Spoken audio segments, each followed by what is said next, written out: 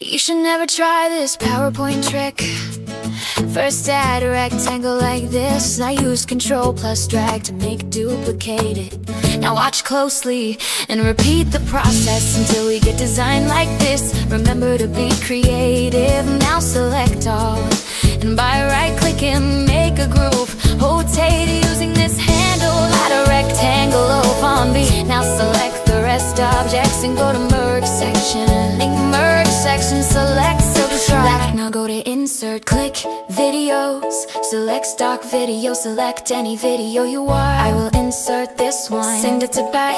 Change color of shape, add your text. Now select the video, and in playback option, select start to automatically and looped until.